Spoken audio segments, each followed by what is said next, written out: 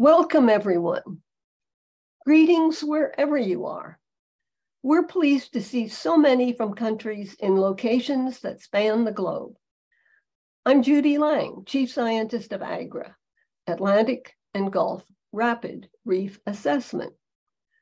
25 years ago, we pioneered an innovative approach for examining the health of coral reefs with surveys of their key structural and functional components. AGRA created the first open access regional database of Caribbean coral reef condition, provides technical support to marine managers, and continues to develop online education, management, and communication tools. Our mission includes catalyzing the conservation of coral reefs with collaborative partnerships, like the one you'll hear about today. And joining me are my colleagues, Patricia Kramer, AGRA's Program Director, and Shirley Gunn, our Administrative Lead. We're delighted to be able to host this webinar today. The sea urchin, Diadema antillarum, is a key herbivore in the Caribbean. When I grew up in Jamaica in the late 1950s, its reefs were famous for the high cover and architectural complexity of their stony corals. In the daytime, sea eggs, as we call Diadema, clustered around the bases of the large corals, or took shelter in crevices between the coral skeletons. At night, they emerged to feed on benthic algae, opening up space for stony corals to expand across the bottom, and where coral larvae could settle and grow. At the time, there were similarly large populations of D. antillarum elsewhere in the Caribbean. Between January 1983 and early 1984, a mass mortality of D. antillarum that began in Panama in the extreme southwestern Caribbean gradually spread throughout the entire region, even reaching Bermuda in the Atlantic Ocean Sargasso Sea. About 98% of the urchins on these reefs died. Most of their populations have never recovered, and neither have most Caribbean reefs, many of which are now overgrown with a diversity of benthic algae or other invertebrates. The loss of this key herbivore, compounded by other stressors, reverberates throughout our reefs and adjacent ecosystems today. Then in early 2022, the antillarum urchins were suddenly observed dying at scattered locations in the northern and eastern Caribbean, with behaviors that were reminiscent of the 1983 die-off. A small group quickly formed the Diadema Response Network to counter this perceived threat. We developed a Diadema tracking map that has now received over 700 reports. We solicited help in collecting and preserving samples of healthy-looking and dying Diadema for investigations into the cause of the mortality by other scientists. The international collaboration that resulted includes many researchers, managers, and citizen scientists, some of whom are here with us today, along with a few other colleagues who've given us advice or other assistance. We sincerely wish to extend our profound gratitude to everyone who has been involved in any capacity in this collaborative effort. Today, we have the amazing opportunity to hear from two of our seminal colleagues. Alwin Hylkema will first describe the signs of illness and death in D. antillarum and the spread of the 2022 die-off across the northern and eastern Caribbeans. He lives on Saba in the northeastern Caribbean Sea and is affiliated with Van Hall Larenstein and Wageningen universities in the Netherlands. And then Ian Hewson will explain how samples of D. antillarum provided by our Caribbean colleagues were used to identify a cause of the 2022 die-off. Ian is a professor in the Cornell Marine Mass Mortality Lab at Cornell University in the USA. And then after these presentations, there will be opportunities for questions and discussions with the speakers and perhaps other participants. So now I will ask Patricia to please introduce our first speaker, Alwin.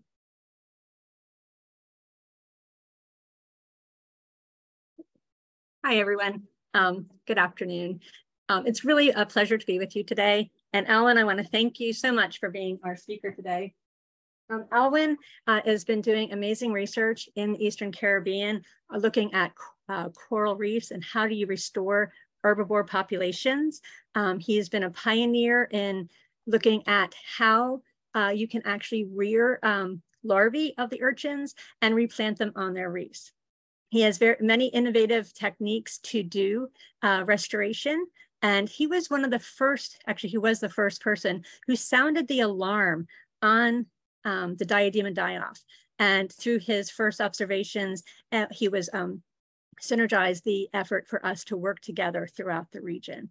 So I'd like to welcome Alwin, and he is already here. And take it away, Alwin.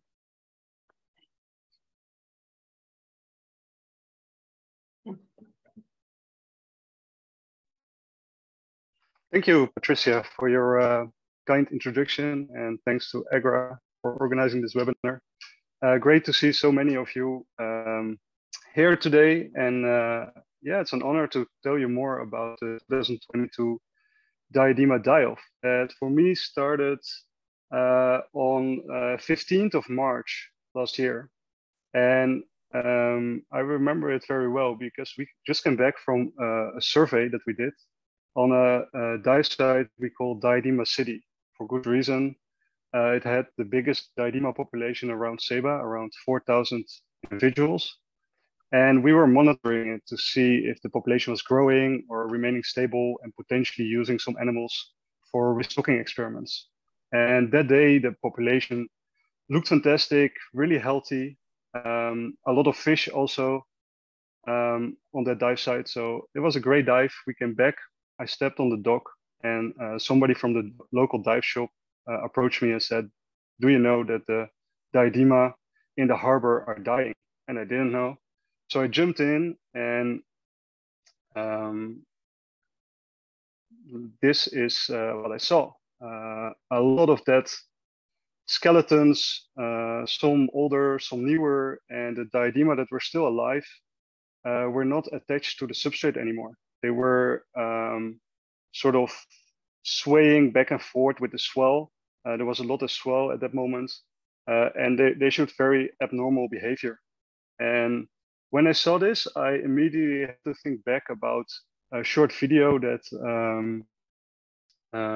Josh Patterson showed me like a month earlier at the Grazer Restoration Workshop in Florida about dead Diadema in St. Thomas. And I immediately thought this was too much of a coincidence, that Diadema were dying at a large scale on two different locations.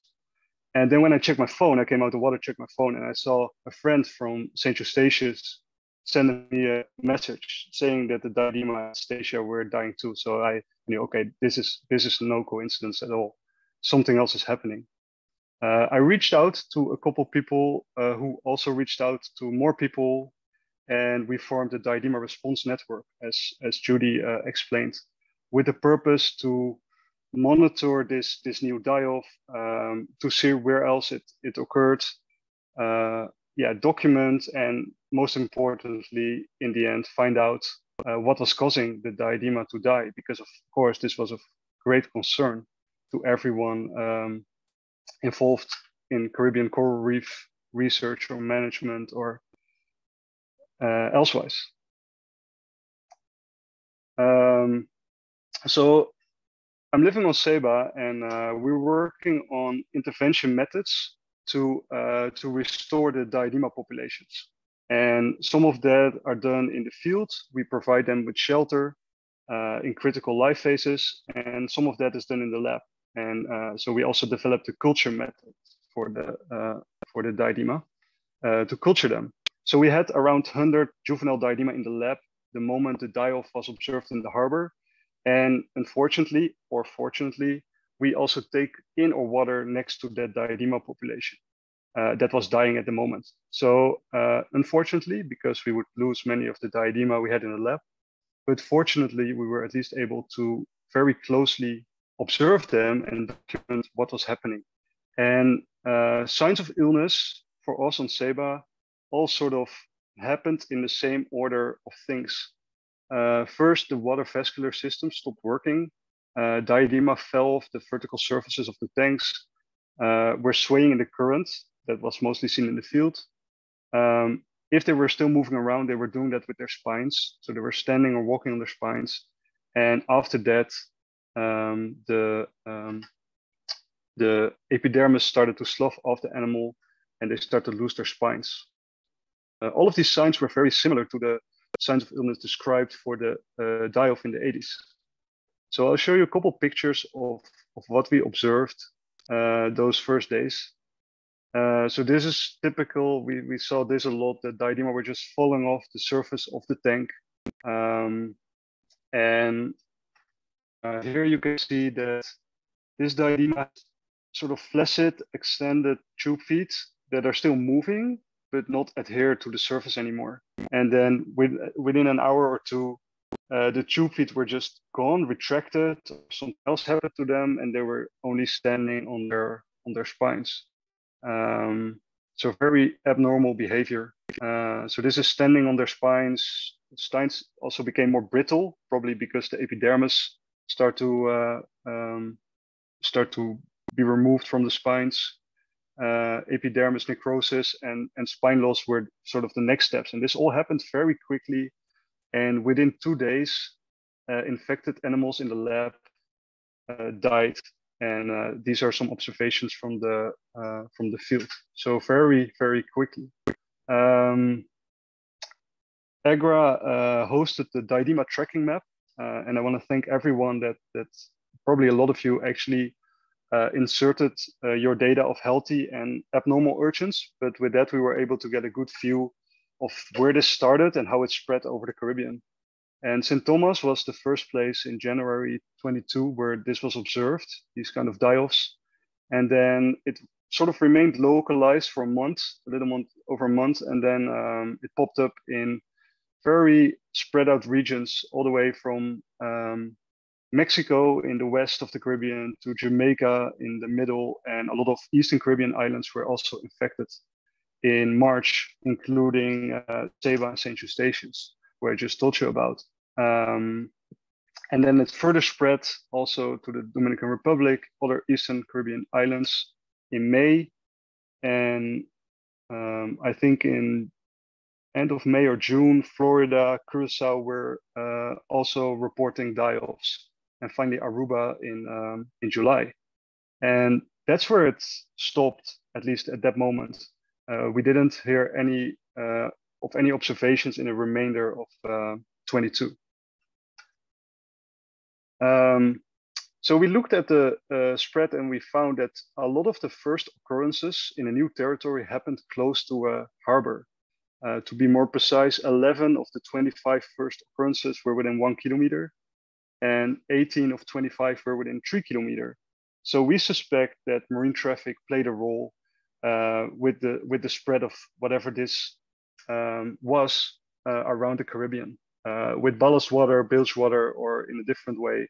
And then after a new location was infected, this die-off spread to other reefs, other populations in a couple of weeks.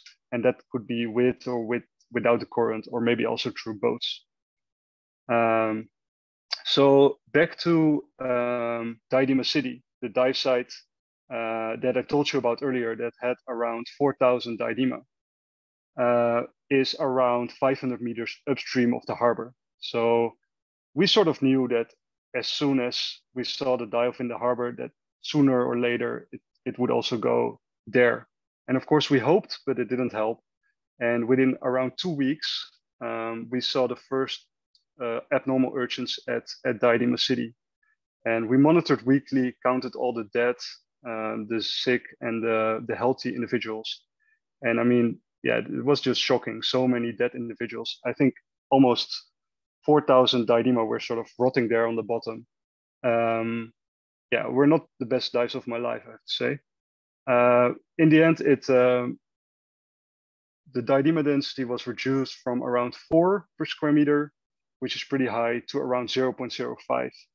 And that sums up to around 99% mortality for this specific location.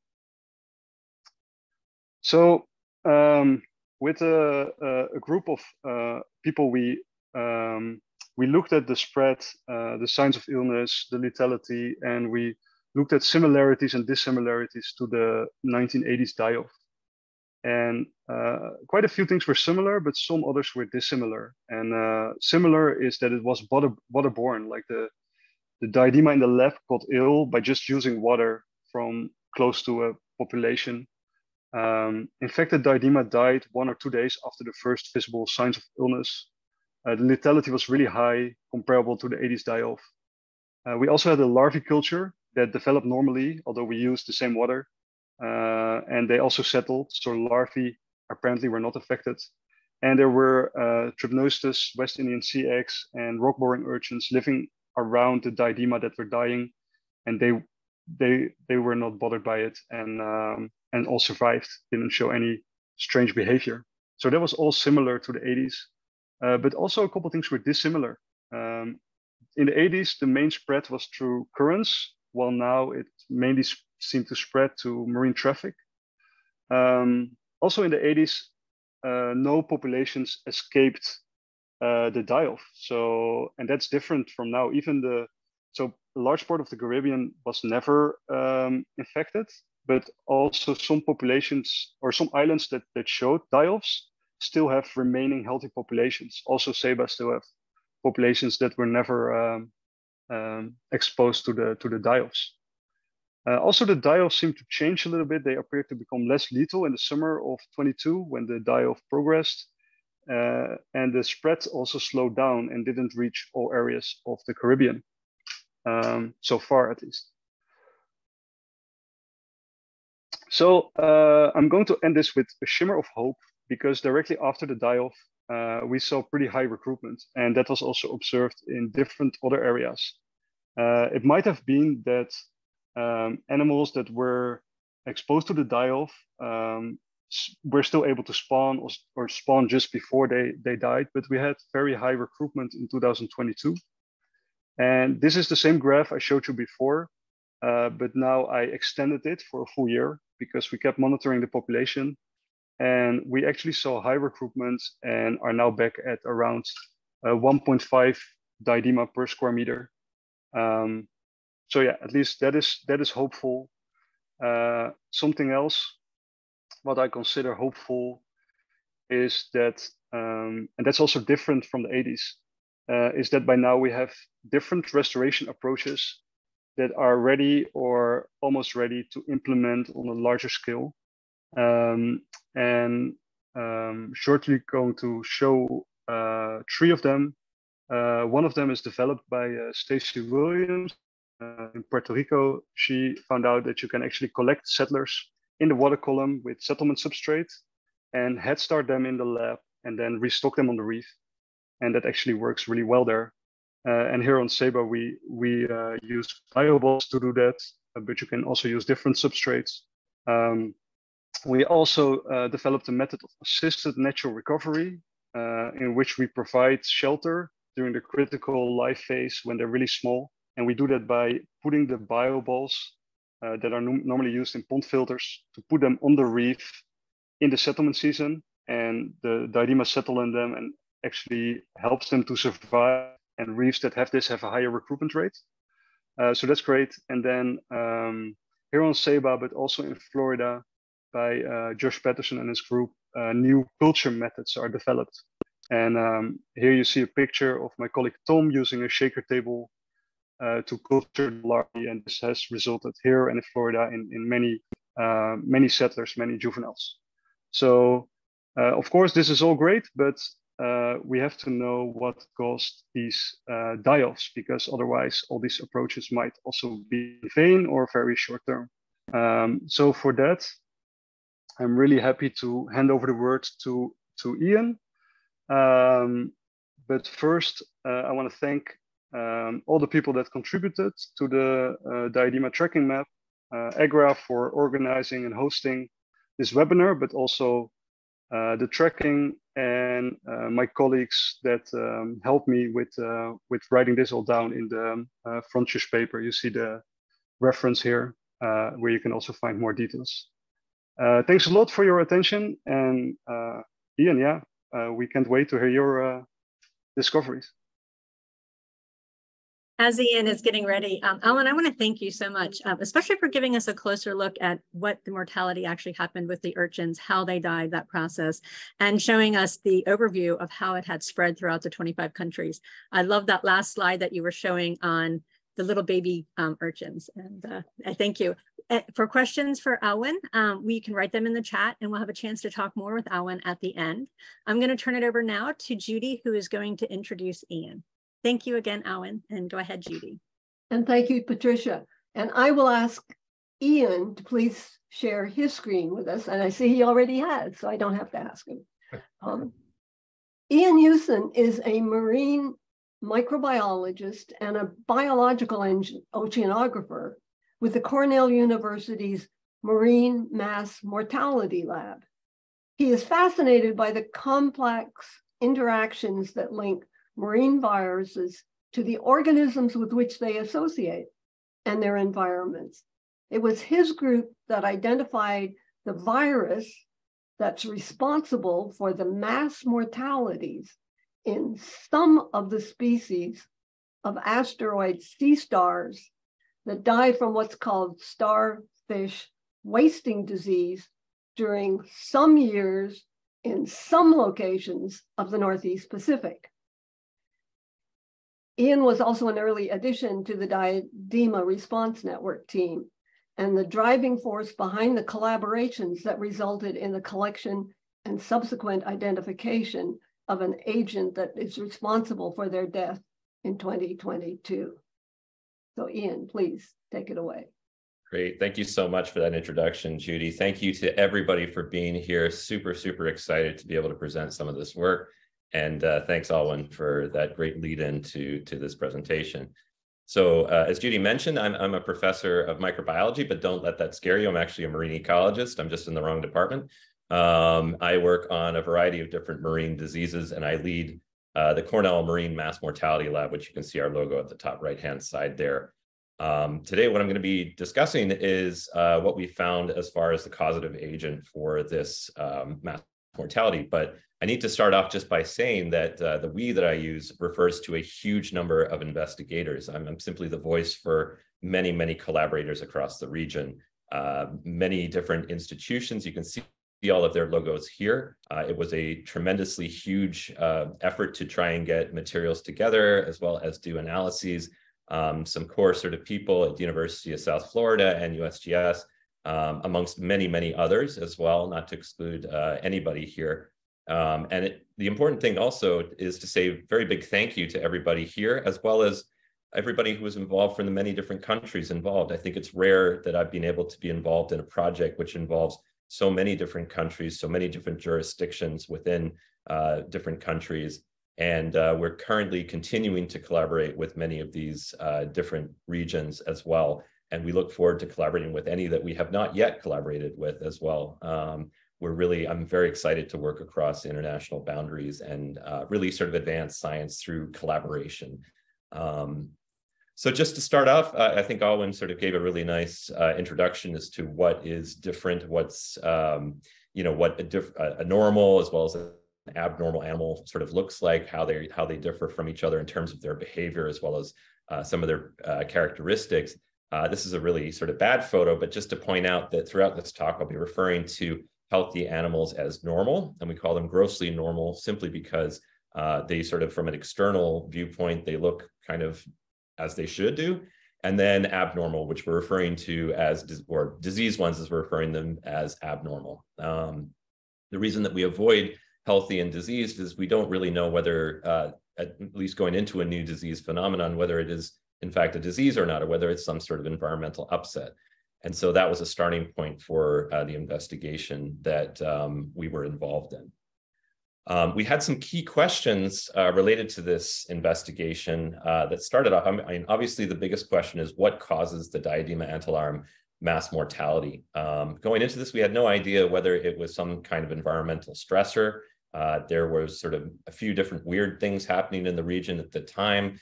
Our experience working with sea star wasting on the West Coast is that you can have many, many different phenomena that lead to exactly the same outward signs in any given echinoderm. And of course, these are echinoderms for which, they basically have limited repertoires of responses. And also sort of, it might have been a pathogen as well. And we wanted to basically go after everything that we could to figure out, was it a virus? Was it a bacterium? Was it something eukaryotic microorganism, which ultimately that's the punchline, but we didn't actually get to that answer before going through all of the others. And then we had a couple of secondary questions, which we are currently addressing, which is why now? Has something changed very recently? Is this an invasive pathogen, if it indeed is a pathogen at all, which we now know it is? And then finally, what can we do about it? Which, how can we inform managers to protect urchins and prevent future occurrence? And so these are the types of questions that will come sort of later. We're currently investigating those at the moment with collaborators. But just at the moment, what I'm going to be describing is our initial investigation to identify the causative agent for this condition. So it all starts, of course, with appropriate sampling. This is some work which was a huge amount of work in St. Thomas as well as Saba. Alwin was involved with this, as well as Marilyn Brandt's group at the University of Virgin Islands. We focused initially on specimens from reference sites, which are sites which basically didn't have any observable mass mortality at all. It didn't have any abnormal urchins at all. And then this was well away from sites where we actually did observe the disease or the condition, in which case we collected both grossly normal, which are the healthy animals, as well as abnormal at the affected site. This kind of sampling design is super important because at any given site, when you do see a disease, you're likely to see some level of subclinical infection, or in other words, some animals that perhaps are infected by a pathogen, but have not as yet shown disease signs by the time of collection. And so we felt it was super important to basically go to another site, a reference site, well away from the disease front to be able to have material to collect. And in fact, at some locations, for example, in the Turks and Caicos Islands, they've never seen this condition at all. And so it provided a very useful reference to see what was normal. This basically, after animals were collected, it involved very rapid sampling, necropsy, preservation of materials in a way which would allow a huge variety of different types of analyses downstream, including RNA and DNA based, as well as histopathology. A very, very large effort, and a big, big, big thank you to those individuals who were involved with those. After that, the samples were transported to the labs at Cornell, to the Fish and Wildlife Commission in Florida, University of South Florida, and the U.S. Geological Survey. And a key point of this is, in fact, we did independent investigations as to the cause initially. We weren't really talking with each other and that was on purpose so that we didn't sort of bias what we were finding. And then we finally came together a few months actually after we first kind of had our idea as to what was actually happening. So a very big thank you to those involved. So what types of samples did we actually take? This is what it looks like, and I apologize for my cartoon making skills. This is the South Park version of a diadema. Essentially, we have some tissue samples, so we wanted to make it as widely sort of applicable to many different approaches we could. So basically, these were preserved in RNA later. We basically obtained samples from body wall, spines, gonad, intestines, coelomic fluid.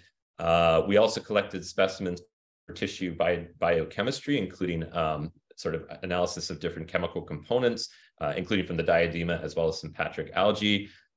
Made good observations of the gross appearance internally as well as externally of the animals.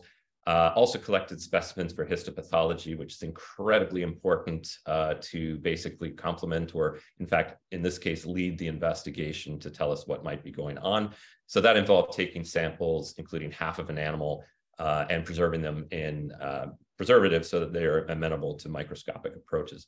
At the same time, we also collected samples at a few sites from water column to look at what types of microbes might be there, as well as some sediments from some of the sites as well. And this was a huge effort facilitated by all of those organizations you can see at the bottom of this screen.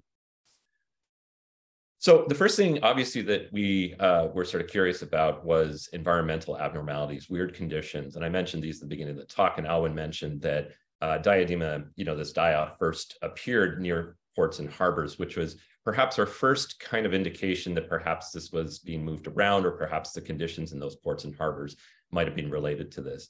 So when we received reports from the University of Virgin Islands group that in fact there was a large amount of material at some of the sites that looked like hair-like structures. This would indicate some kind of decaying bloom, a lot of mucus in the water, but it wasn't at all of the sites. It was only at a few of them. But this sort of led to sort of a minor investigation to see what might be happening from an oceanographic standpoint. And on the top left-hand side here, you can see a CWIFS image. So this is looking at chlorophyll A concentrations. The more red the color, the more chlorophyll there is. Normally, the oceanography of the basin is that you have this down at the bottom, which is the North Brazil current. Occasionally, you actually end up with small eddies, which can spin off from this up into the region. And so what you're going to see here when I hit play is an animation of the sites which we investigated, which are the located in yellow here, these little yellow circles, as well as the affected sites as they became affected, which turned red.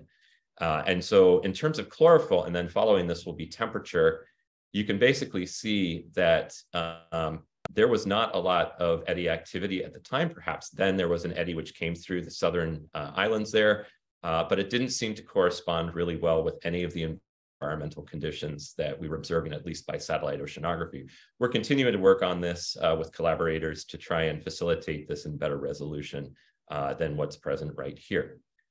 But point is that there may have been environmental conditions which might have favored the emergence of this condition, but we as yet have no data to support that, or at least no cohesive data to support it. So what can we look for as far as agents of this condition? This is a little schematic just to illustrate what's known as the central dogma. Okay, so in any given organism, they're usually surrounded by a collection of different types of microbes, including bacteria, which is these little brown things here. Viruses are included in that as well, and they live together in what's known as a holobiont. Within that entire holobiont, every single organism out there has some form of nucleic acid. Normally, this is DNA, which you can see here, which is the core genetic information of an organism, which encodes for all of the possible functions that an organism has.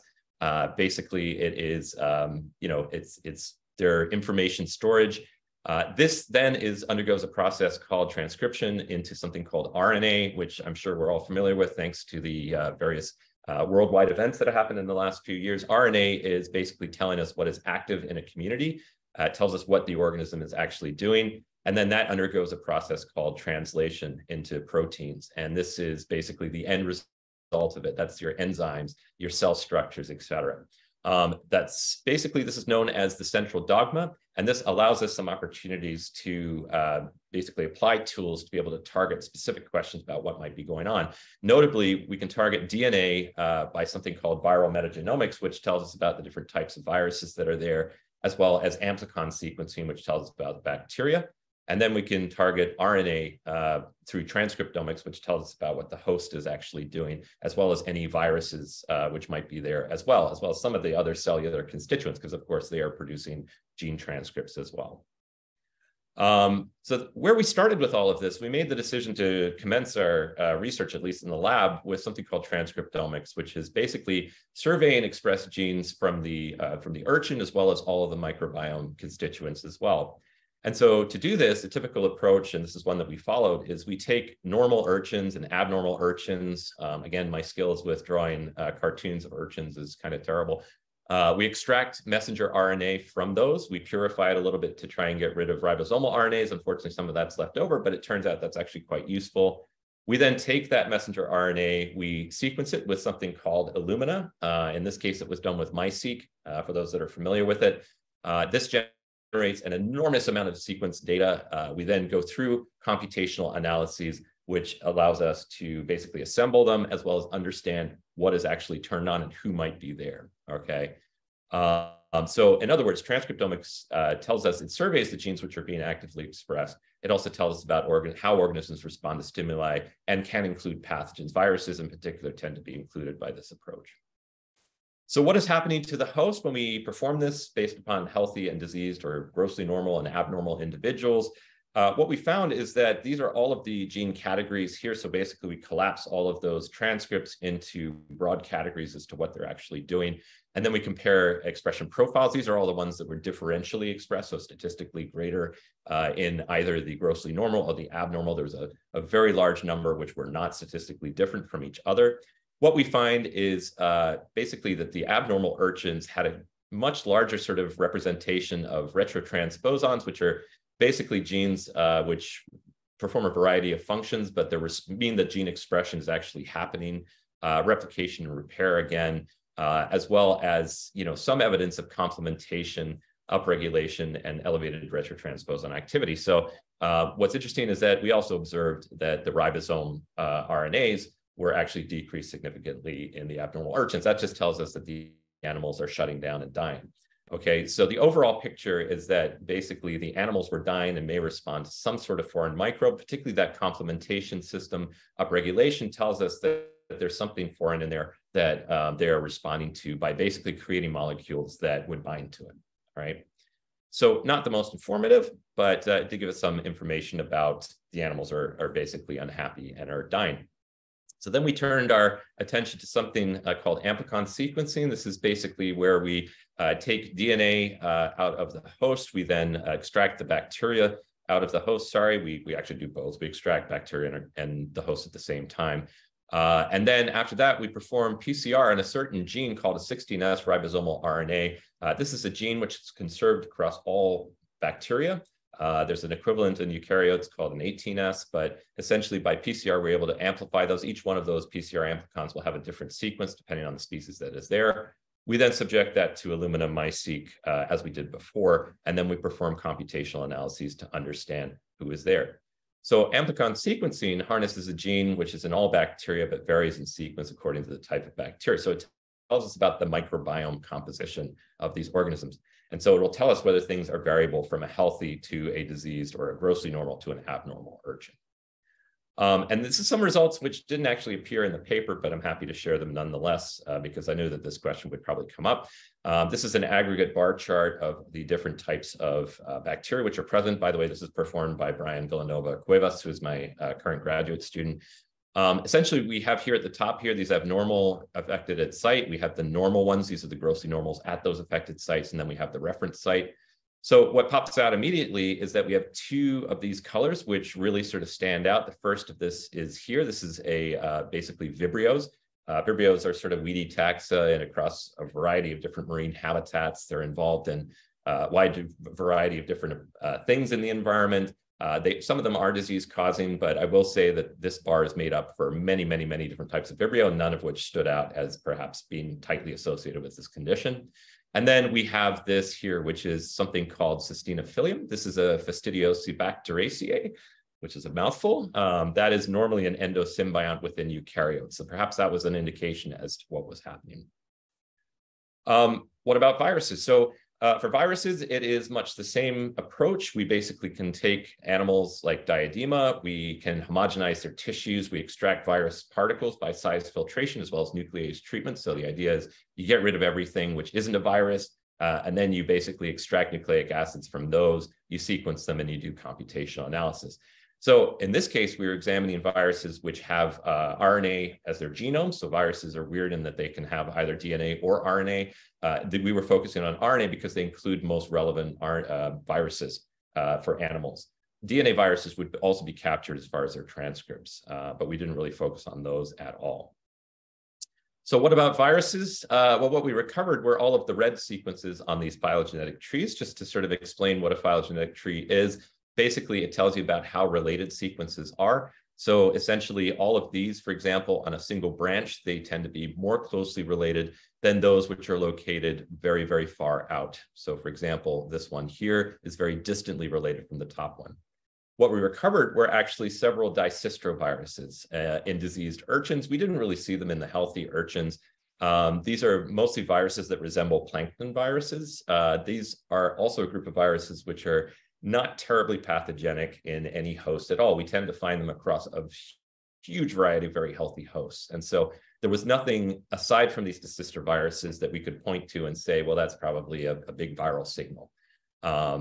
Judy mentioned that my specialty is in viruses. I get somewhat disappointed when I don't see viruses, but we tend to work on anything which is basically disease causing. So this turned our attention, after going through bacteria and viruses, to eukaryotic microorganisms, so protists in this case. And to do this, what we did is we looked at the transcriptomes and we pulled out 18S ribosomal RNAs, which are these genes which are conserved amongst all eukaryotes. And we did what's known as re-recruiting. So we basically took all of the transcriptome libraries and we recruited them to these 18S genes that we pulled out by something called BLAST. And we had a number of different types of eukaryotes, everything from diatoms through to fungi. When we looked at the pattern of association with the abnormal urchin, which are those bars in red, really there was only one which popped out from a statistical standpoint, and that was this one called Phylaster apodigitiformis, okay, which is a type of ciliate. This greatly attracted our attention because Phylaster belongs to a group of ciliates known as scuticociliates that are highly pathogenic in fish. They're not typically known to cause mass mortality. They are typically opportunistic infections in aquaculture settings and mariculture settings. But the fact that it was related to some kind of fish pathogen and it happened to be the one which tended to correspond with the disease definitely made it an attractive target for future research. This is what it looked like. So I mentioned at the beginning of the talk that we actually did independent lines of evidence. We sort of had this idea. We weren't really communicating with the rest of our partners, our collaborative partners on this, because we didn't want to say, hey, you should be looking for this, because essentially, you know, that kind of means that you're only going to see what you're looking for. However, and Yazoo can answer this as well as other histopathologists who were involved in this, basically, microscopy and veterinary histopathology confirmed that Phylaster apodigitiformis was present only in the abnormal urchins, or at least very heavily represented in the abnormal urchins, and a few grossly normal animals from affected sites, but not at all from the reference sites. So this is what it looked like down the microscope. This is a light microscope image. It's a peritrichous ciliate, so it means that it has these little hair-like structures all over the surface that allow it to move around, and they're all over the surface. It also has what's known as a scuticum, which you can't really see in this image, which is a tiny little groove there, otherwise a mouth, if you will. And then histopathology. This is a slide that Yazoo provided that basically shows the interior of a spine, and all of these little things here, these are all Phylaster-like ciliates, okay? So we communicated by email, and we said, all right, what are you seeing? All right, here's basically what we're seeing, and it basically, we found that it was a consistent result. I should also mention that Terry work at the U.S. Geological Survey out in Hawaii was looking at coelomic fluid draws and found much the same thing a few weeks earlier. Okay, so the next question is, you know, is it all the same thing? Is it the same type of Phylaster? So since, and this did not appear in the paper that came out recently, but I'm happy to share it, essentially, we received specimens working with collaborators from across the region, and we extracted DNA. We then performed 18S ribosomal RNA PCR, and then we sequenced them. This resulted in a phylogenetic analysis, which you can see here, where I put the flags for the different jurisdictions where we recovered these sequences. And this is a condensed version. There's many, many other sequences as well. But what we understand is that all of the sequences that we obtained from abnormal urchins from all of these different jurisdictions were 100% related to the culture that we actually obtained. I'll talk about the culture in the next slide, as well as a sequence of 18S that we pulled out of the disease transcriptome, all right? It falls within this clade of Phylasters, all right? So here's Phylaster apodigitiformis, Lucinda, and guamensis, which are coral-associated Phylasters. And it's different from other scuticociliates that you can see here, okay? So what's interesting is that the transcriptome, we also pulled out a 28S ribosomal RNA, which was 99.8% identical to Phylaster apodigitiformis. And so that was pretty good evidence that that was actually what it was, okay? So you see very wide distribution of this one particular clade that happens to be a very highly, what we think is pathogenic organism. So after that, we can't just go on the few handful of sequences that we have. We then did something called quantitative PCR. This relies on the fact that we can take DNA from the animal and the microbe, we can extract DNA, and then we perform PCR. But unlike normal PCR, we're actually looking at the production of the increase in PCR products over time. We can also introduce standards into that, and essentially we can go back and work out how many copies of the actual gene that we're targeting was present in the template that we're adding to the material. In other words, tells us the abundance of the organism. And again, this is working with specimens that were collected by a very wide variety of individuals and organizations in the region. When we did this across a number of different types of tissues, including body wall, gonads, spine base, digestive tract, coelomic fluid. We also looked at it in the water column in those water column samples I mentioned earlier. And in all cases, there was a significantly higher abundance of this thing than in the grossly normal at the affected site. And we did not detect it, except for a few outliers at reference sites at all. And they're probably just spurious PCR amplicons. And so this gave us more evidence that this organism is really tightly connected to this particular condition.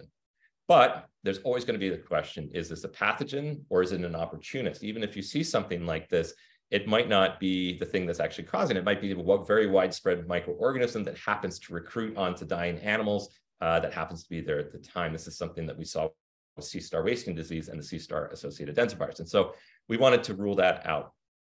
And so the first thing that you need to do in order to really get at what the pathogenicity of a microbe is you need to be able to culture it, to get it into a test tube in the lab.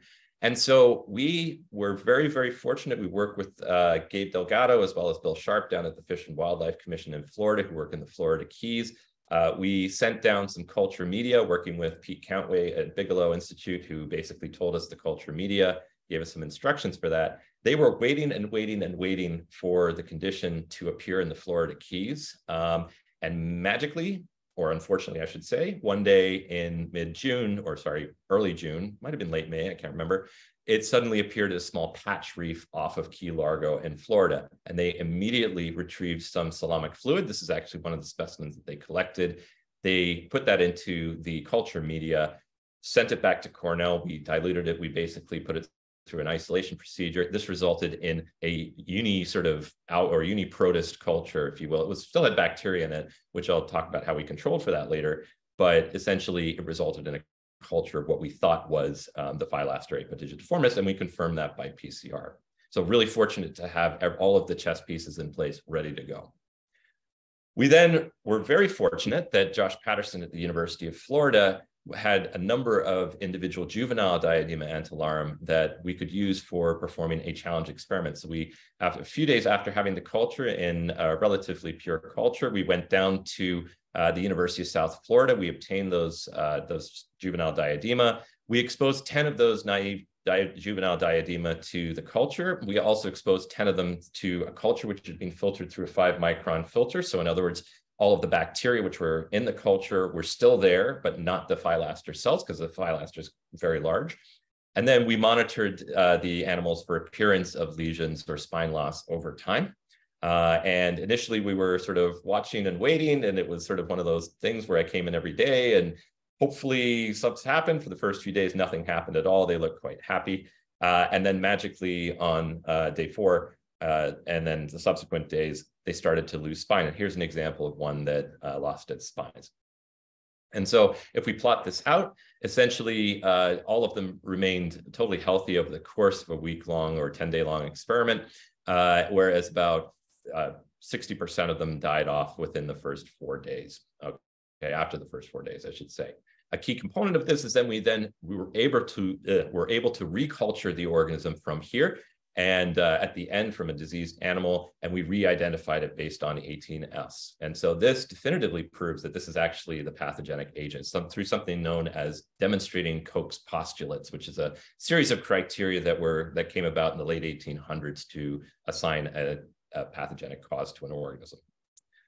So what have we learned from this? We have successfully identified the causative agent of a major invertebrate mass mortality. This is also the first time any ciliate has been shown to result in any marine invertebrate disease.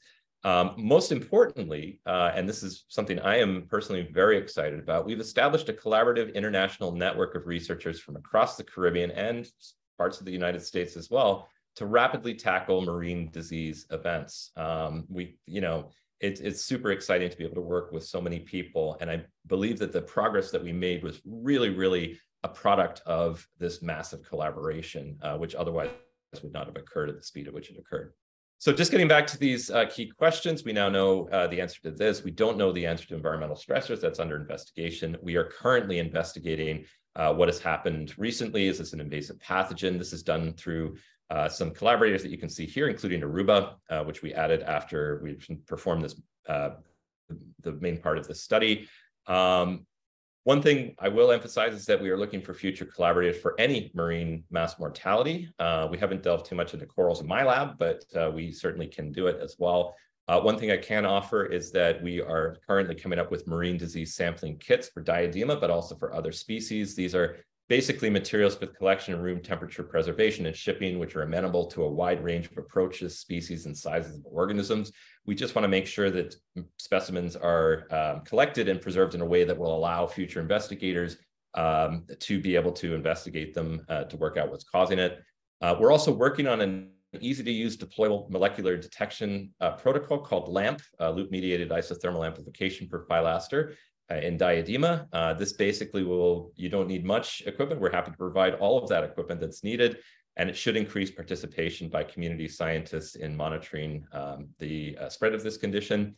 And then I'm also very interested in performing collaborative training opportunities in marine disease investigation, for example, training in molecular approaches and computational bio. So we'd love to collaborate, just to say this is not an endpoint, this is the beginning, and super excited to continue going on with that. And with that, I just have to say a big thank you. This is a very limited number of people that put on this slide, mostly sort of my lab group up here, my students, mostly undergraduates, as well as some collaborators at USF, including graduate student Bella Ritchie and Jim Evans, who's a postdoc. But also just to say a very big thank you from all of the collaborators from all across the region and indeed the world. And with that, I will say thank you and happy to take any questions. Thank you so much, Ian. Wow. You have summarized the fantastic, cooperative, complicated detective work on those tissues and fluids of the sick urchins that so very quickly produces surprise identification, not of a virus, nor even a bacterium, which many of us also expected, but a scuticociliate. And then for describing how cultures of this microeukaryote infected other specimens of D. antillarum in a transmission experiment that showed the scuticociliate was a cause of the 2022 die-off. I mean, that's a massive accomplishment.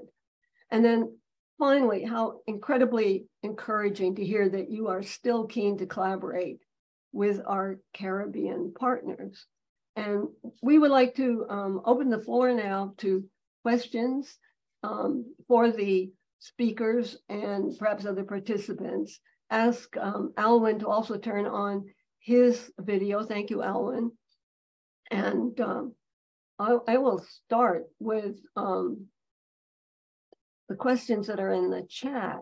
Uh-oh.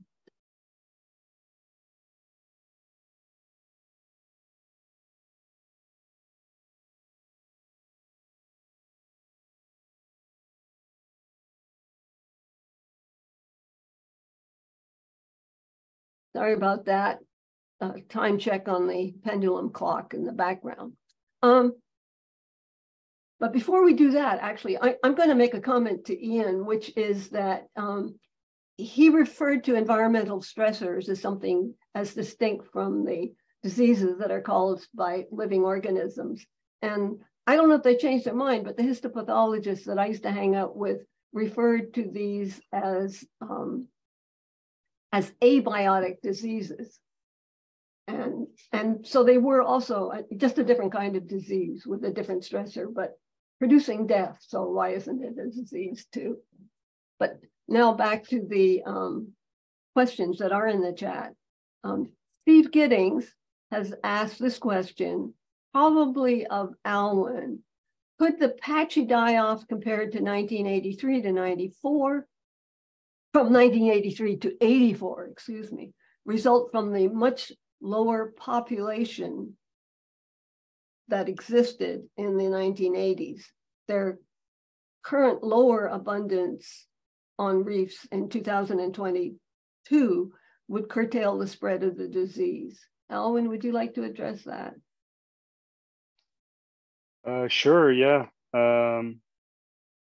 Honestly, I don't think we can be sure, but it sounds reasonable that that can be the case, that if there's less and more patchy populations, that it's more difficult for things to spread around. Yeah, it also depends on the main mechanism of spread, of course. So I don't know if somebody else can say something about that. But,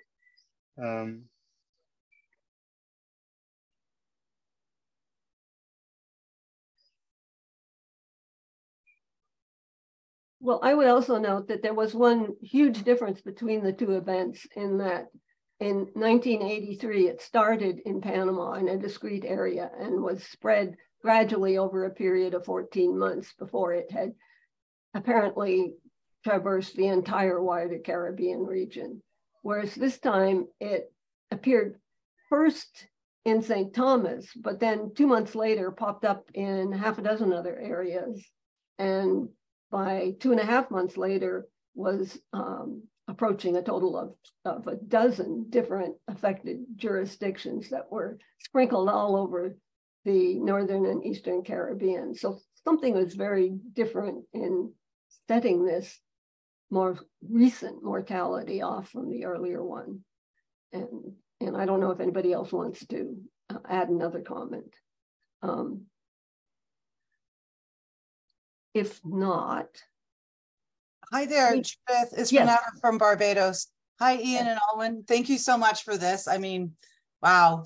We kind of had Diadema up into the 90s, which were really huge on the West, and they didn't die off until pretty much late 90s, early 2000s, because 1997, they were still abundant, but not on the South. And now they've switched. They're big on the South, and they're coming back slowly on the West. But my question was, if you're talking about Panama, and I think, Alwin, you might have mentioned this, one of the two of you did, about transportation by ships. Because if you're talking about Panama, and then just looking, I don't know if anybody's done the numbers on the increases in shipping traffic through the canal. And this would answer one of the other guys' questions about over in the Middle East about why are they getting it over there. Ship traffic is global now. So has anybody started to follow up on that a little bit as well to see if they're actually seeing it in their, pump out waters or bilge waters or anything like that, or attached to their ships' hulls? Because that would explain less movement in the 80s, but way more movement now, I'm thinking. I can certainly speak to this, at least from a molecular detection or microbiological detection. We have not had the opportunity yet to focus on ballast water samples to look at potential transmission. I believe that there are other groups, and Judy, you might know exactly who are examining patterns of marine traffic, I believe in Puerto Rico. And basically they'll be able to do a historical comparison. But I would agree, probably boat traffic has increased since the early 1980s, but as of yet, we have no data to support that this is transmitted by boats at all. There are many other vectors for which it might be moving around, and this is entirely speculative. Everything from migrating birds to dive gear through to just water currents or perhaps other vectors that are bringing it. But I'll be really interested to see, and certainly very happy to look, or at least for others to look in the region at whether this phylaster actually occurs in ballast water or not.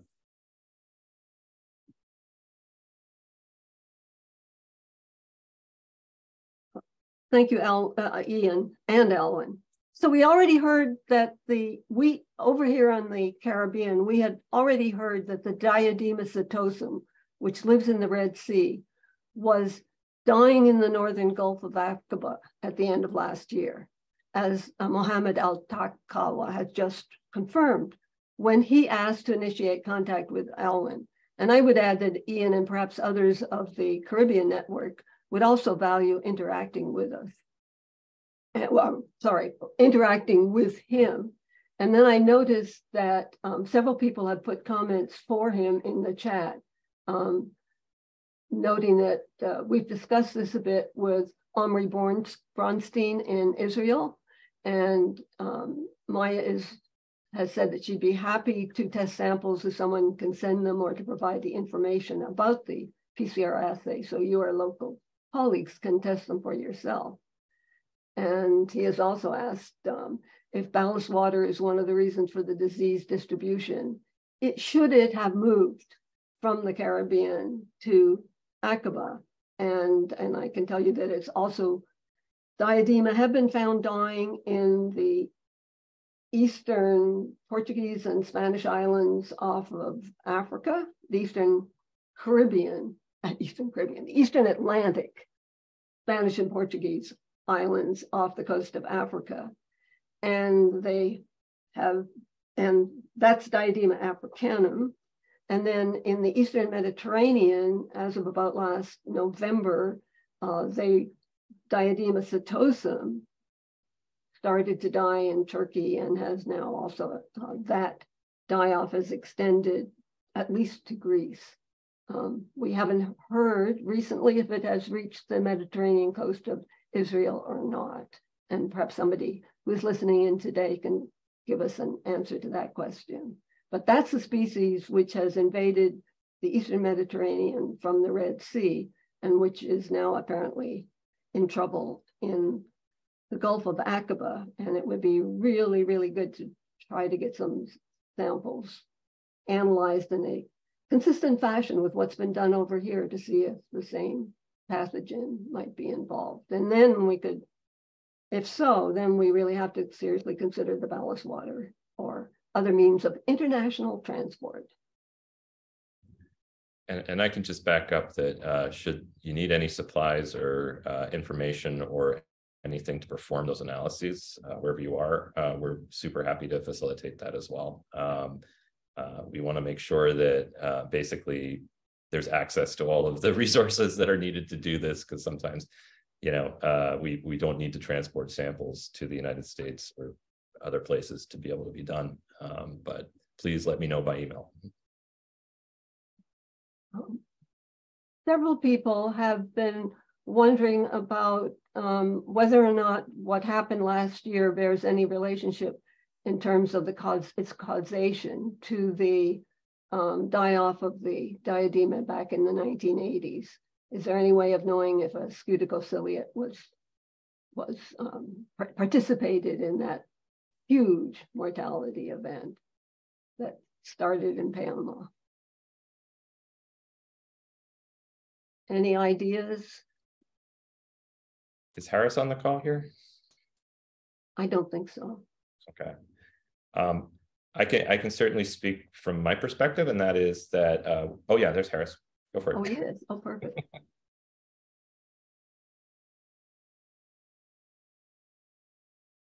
Harris, would you like to? Okay, sorry, I needed to unmute myself.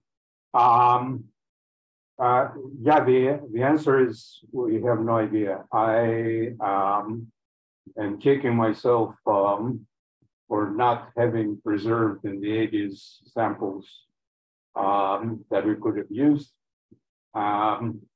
There's a complicated story about this, but basically we don't have access to samples. So I think we'll never know.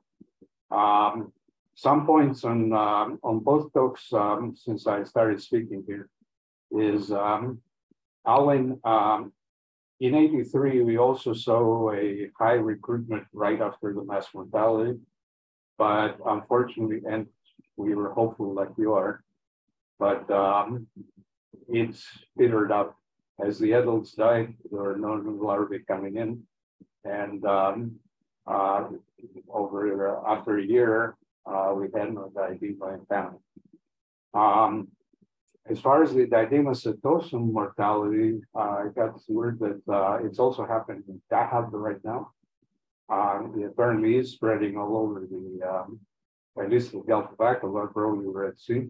But it's important to remember that Diadema setosum in the Red Sea and the Persian Gulf, well, around the Arab Peninsula, is not Diadema setosum. It's a different species. And that is what has invaded Greece, according to Alwin Hylkema. We'll see. The question of why the ones in Greece are dying is something we hope to look at. And of course, this is something that's only invaded very recently. So it's not very abundant, and yet it's somehow either brought the disease with it, which is doubtful because it must have been larvae that came in, or again, one has to look at what happens in ships. As far as the traffic increased in Panama, the boat traffic, obviously traffic has increased through the canal. But of course, this time the disease didn't happen in the canal. It happened in, it started where it had ended in '83. So we're still in the dark as to what actually caused that, causes it to break out. That's all I had to say. I'll just add to what Harris said about the diadema in the Red Sea not being Setosum. I didn't mean Setosum as it is classically understood in the literature, and I based that name on Alwin Hylkema telling us that it was the real Setosum, and by that I presume he means if you look at the original taxonomic descriptions of the species and any residual specimens that still exist. But let's just agree that there is there is a species of diadema that's restricted to the area of the Arabian Peninsula and which has invaded the Red Sea. Occurs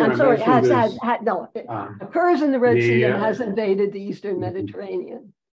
The question of nomenclature gets incredibly complicated, and nobody here will be too interested in it. But basically, the red Diadema salvigniae was described by Alwin from Red Sea specimens, which in fact were not Diadema salvigniae. There is no Diadema salvigniae in the Red Sea. But the point that I wanted to make about the different species is there's also the question if it's going on in the Red Sea, will it spread all over the Pacific? Absolutely. And because we've seen it, that so far, at least if it's the same thing, it's very species specific, maybe it will not. Well, have you heard any news about what the whether or not the ciliate has been found in the Greek samples, or do we have any certain knowledge? No, I don't. Alwin Hylkema is the person to ask, but I have not. You haven't heard also. Okay. I see Esther Peters has raised her hand.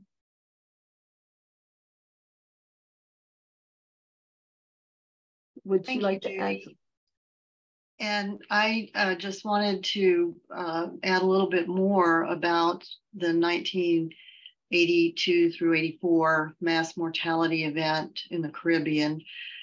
There were some samples that were collected. They were sent to Bob Scheibling in Canada, but they were very poor condition and couldn't be examined. So a couple of years later, 1985, and then in 1991, there were some Diadema antillarum mortalities noticed, first off St. Croix, and then in the Key West area. And Ernest Williams, who was at the University of Puerto Rico and investigating marine mass mortalities in the Caribbean back then, put together a small group, very small, of scientists interested in studying those, which included me for histopathology, and Jack Bauer from University of Miami, and Bob Bullock from Woods Hole as microbiologist. And later in the 1991 event, there was also a virologist from Auburn. But in each of these cases, we received different urchins for our particular studies and did different things with them. And while Jack Bauer's work showed that there was Clostridium bacteria that killed urchins with the same disease signs, And I showed that there were gram-positive bacteria on muscle spines, spine muscles, excuse me, remnants, that these, we really couldn't say for sure that, this was something that, because there weren't enough of us and there weren't enough people out there sampling, and there was a whole lot of other things going on. I have explained this in a couple of book chapters that I've contributed to. And so we really don't know. As far as the histopathology goes, I'm pretty sure I never saw any ciliates in those urchins. I sent those urchins to Gregory Beck at University of Massachusetts, because he was studying then the Diadema immune responses, and found that they were particularly susceptible to bacterial infections as in relation to the other species of urchins in the Caribbean. And so we really don't know, at any particular time, whether the, what happened in the urchins, in 2022 could have been the same thing happening in any of the other urchin outbreaks in the past. And so I did want to make that known, that you really have to investigate everything as it occurs and hope that you can figure things out. And now we have wonderful groups of people all across the area, as Ian has explained so well, that are capable of doing a lot more of the detailed diagnostic work that is necessary. And so I hope that, with any other marine event, mass mortality or disease or whatever, that we can utilize everybody's talents and really get out there and investigate things as they are happening. So I'm very delighted that this group was able to do such a great job on this mass mortality event of the Diadema. It has been an amazing collaborative event. Thank you, Esther. I have a question for both Alwin and Ian, or maybe for Ian, from Morgan Haishu, who asked, why would a pathogen that is normally associated with fish all of a sudden be impacting sea urchins? I don't know if you had any thoughts on, if you see this in another species going over to just the urchins and not affecting fish. So I turn that over to you. That's a really good question. I think it comes down to basically the identity and of the ciliate itself. So what we found is sort of a microorganism that is most closely related to Phylaster apodigitiformis, at least from a phylogenetic standpoint. But the ciliate does form a separate clade when you look at its ribosomal RNAs. And so it's likely to be something which is not quite Phylaster apodigitiformis, but a highly related species.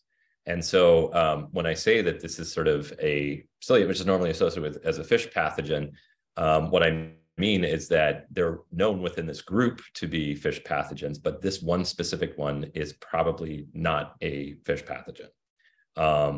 It's difficult to say. I mean, there are some classic examples of things that can infect both, fish as well as invertebrates. There are some types of viruses, for example, that can jump between fish and copepods in aquaculture setting. But in this case, we don't have any evidence of that at all. To be honest, we haven't even looked at fish in this instance. But it's probably, I might have misspoken by saying that it's most closely related to a fish pathogen. It's not itself a fish pathogen.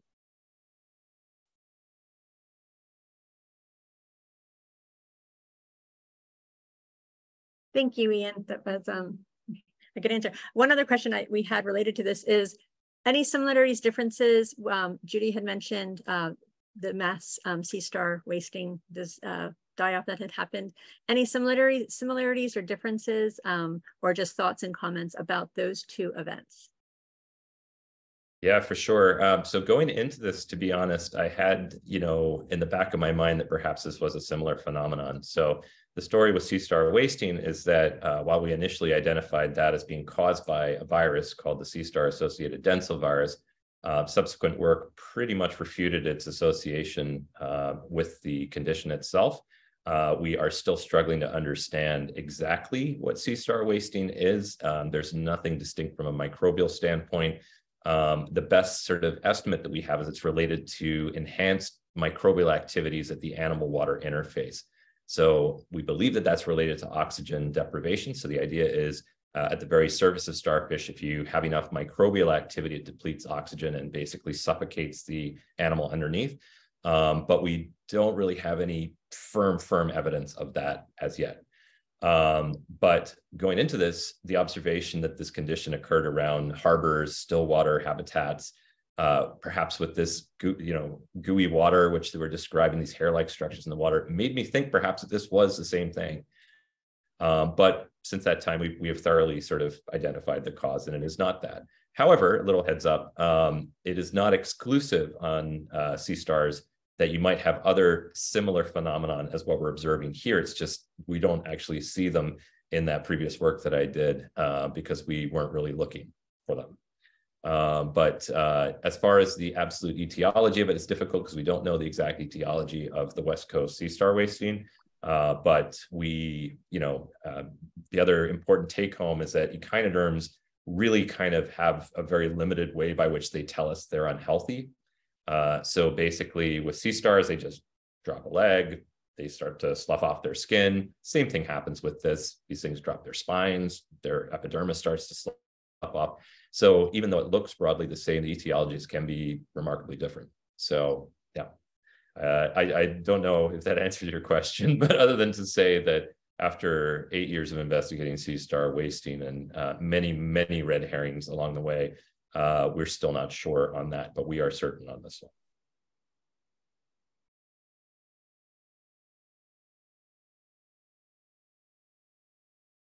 Thank you very much. Another question we had from one of the participants is any relationship to hurricanes? You showed some really great images from CWIF imagery of looking at chlorophyll A. Any opportunities, or did you look at anything related to hurricanes? So the short answer is that this occurred during a period when there were no hurricanes. In fact, last hurricane season didn't really kick in until well after our sampling period, or when the disease first emerged, and it pretty much spread everywhere. I only know that because I traveled to a bunch of the sites and my travel was not affected by the hurricanes. But basically, we have not looked as yet for hurricane impacts, say from the previous season. I believe that I might be misreporting this from others who have done this sort of work, but essentially there was no direct relationship with previous sites that were hurricane damaged in the occurrence of this condition.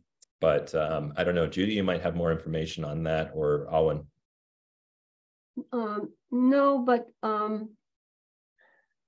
there were relationships to previous rainfall events on some islands, but not on other islands, which that relationship spawned in part the concept that it might have been enhanced productivity in the plankton that was related to the onset of the disease, but we can't really address that question yet, maybe in the future.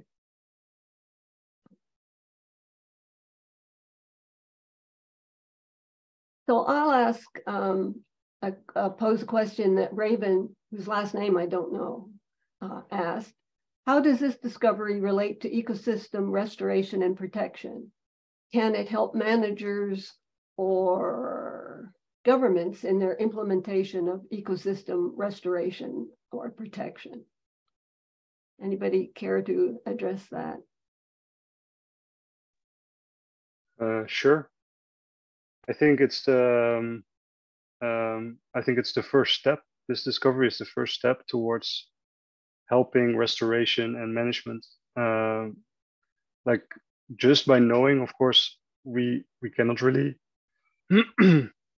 help restoration yet, but if we also start to understand why this occurred now, and if this still is going to occur in the future, that will definitely help managers and restoration attempts. And I think the LAMP kit that Ian described is also a very great first step to know locally what is happening and what kind of measures we can possibly take. And I will add that all these attempts at restoration will ultimately prove futile if we don't get on with the serious business of restoring the health of the water quality in the environment in which these organisms live.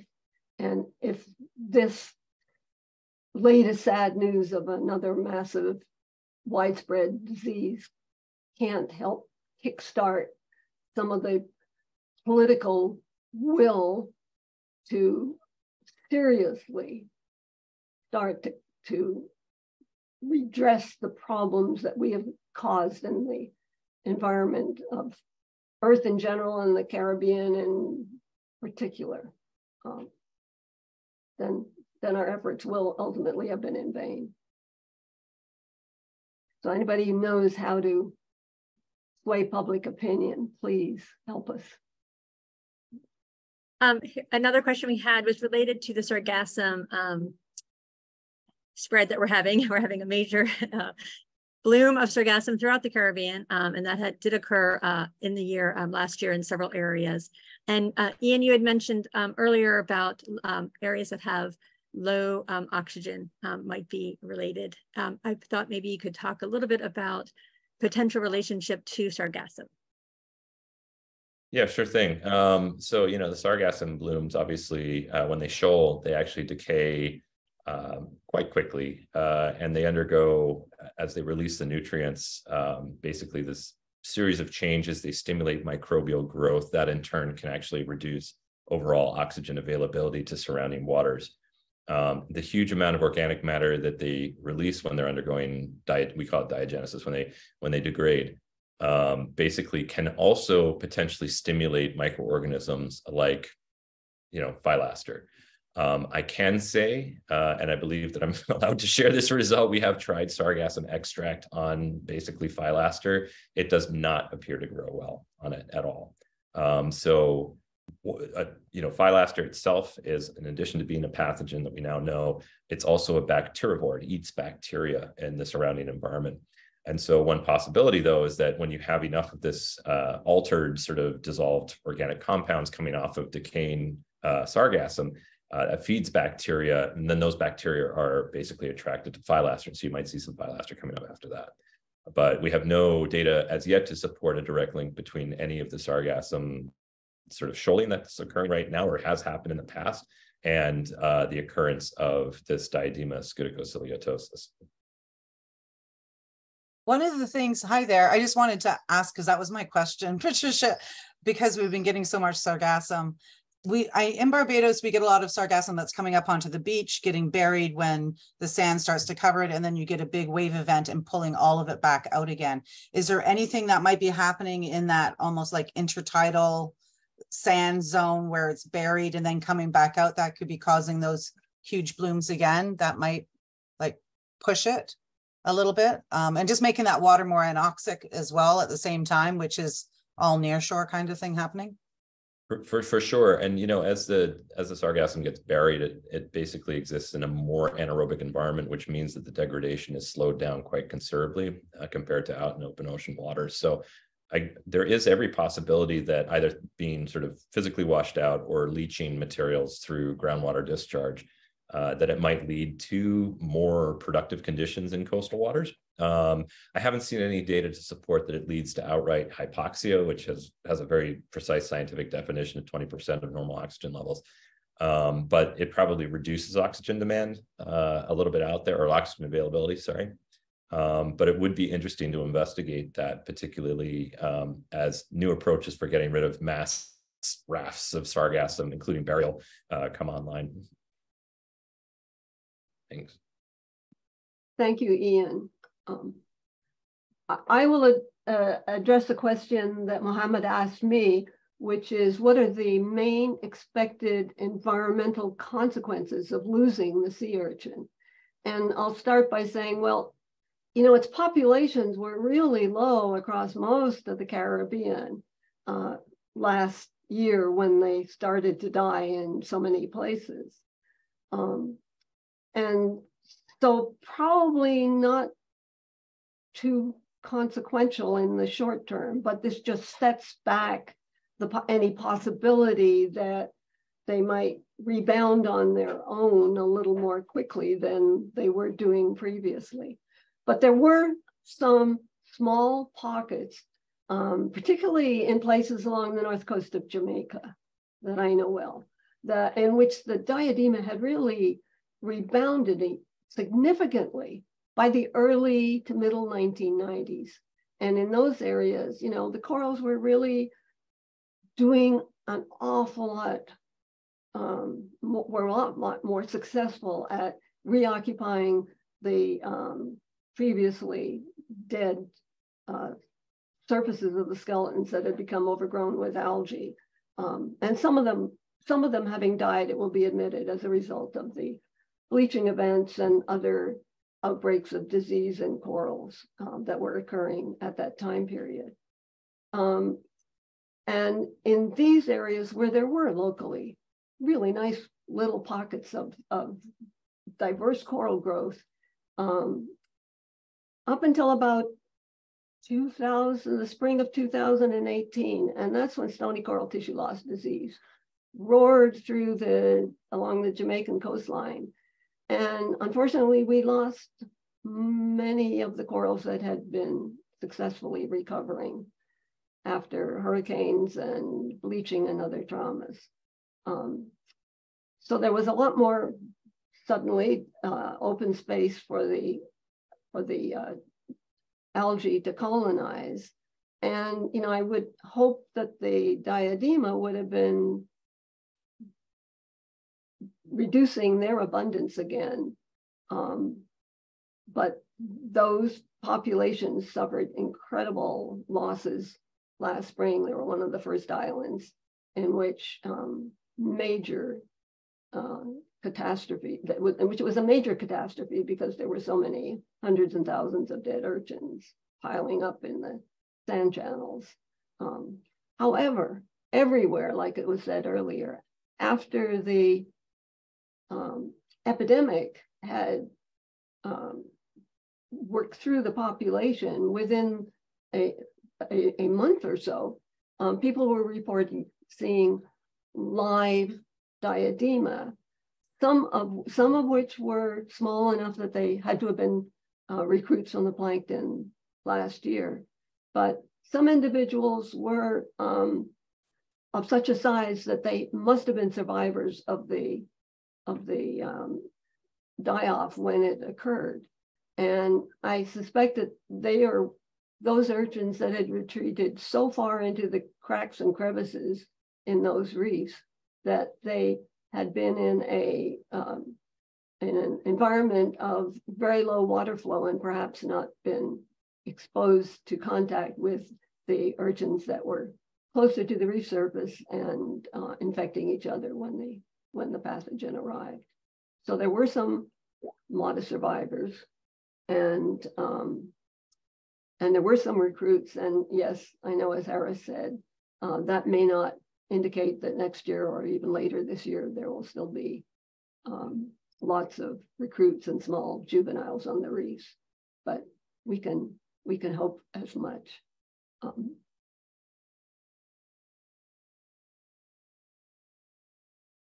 Do we have any questions?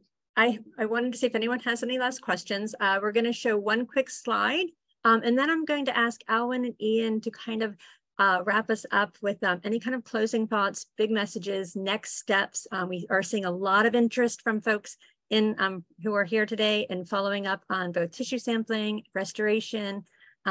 So we will come to you to answer those questions. Just real quickly, I wanted to share the website for the Diadema Response Network. And again, I just wanted to share this. This is the tracking map and where everyone has been sharing information on where die-offs have been occurring. We encourage you to keep making observations. We will be making a new map that takes all of the 2022 data and putting it in one area so that we can have a clean slate. And I hope we don't get more observations, but we do appreciate everyone who has been collaborating on this. So encourage you to check that out. We'll be posting the papers that both Ian and Alwin have published there, as well as additional resources. So we encourage you to keep being part of that. And to close up, I'd like to ask Ian and Alwin to maybe start with Alwin first. I know a lot of people are got a really good look at the whole die-off across the whole region with your talk, and also that shimmer of hope that you talked about restoration and people interested in how do you actually do restoration. So I'll ask if you can close with some final thoughts on that. And then Ian, to kind of wrap up on the collaborative effort that you and all the colleagues have been doing, and what a tremendous opportunity that has been, and then to talk more about your next steps. So if you guys could say a few words, that would be great. Go for it, Alwin. Sure, yeah. I like Ian's vision of this collaboration that we started is actually beginning. I really enjoyed working together with everyone. And yeah, we'll continue working on the shimmer of hope, work on restoration approaches. And anyone that is interested in those is, of course, welcome to contact me. And yeah, thanks for the opportunity, Judy, Patricia, and others from AGRA, and everyone that participated.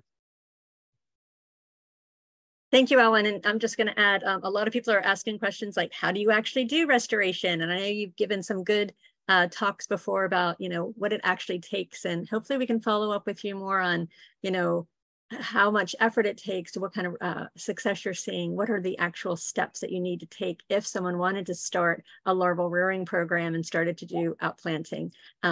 So we'd love to be able to follow up with you on that. So thank you very much. Ian, I'll turn it over to you so that you can wrap us up. And again, thank you. I just wanted to say another very big thank you. Muchas gracias. Merci beaucoup. Dankjewel for all of the opportunities that we've had to collaborate across the region. And like I said, this is just the beginning. Super excited to work with partners all over the world, including anybody elsewhere in the Mediterranean and others. I think that we have some exciting sort of new avenues to which we would like to tackle in the future. For example, we're still trying to understand the characteristics of phylaster and how it grows on different types of materials, including the sargassum that you mentioned, Renata. And also trying to understand more about the environmental factors that alter the balance potentially between the phylaster and Diadema itself, and how that might change in the future, how it's transmitted, and so on and so forth. So super exciting future work to be done. Looking for collaborators around the world. If you're interested, please get in contact with me. My email address is in the chat function there, and AGRA can distribute it as needed. But wonderful to work with you and wonderful to share all of our results. So thank you very much. And with that, we will formally close the meeting. I see that Shirley has written in the chat that we'll stick around for a couple of minutes. I know Ian has to leave for a class in a couple of minutes, so it's a couple of minutes at most to stick around with him. Thank you all so very much. We're just delighted that this work has attracted such a large amount of interest from people who are scattered really around the globe. And I think that bodes well for the future of collaborative research in the tropics.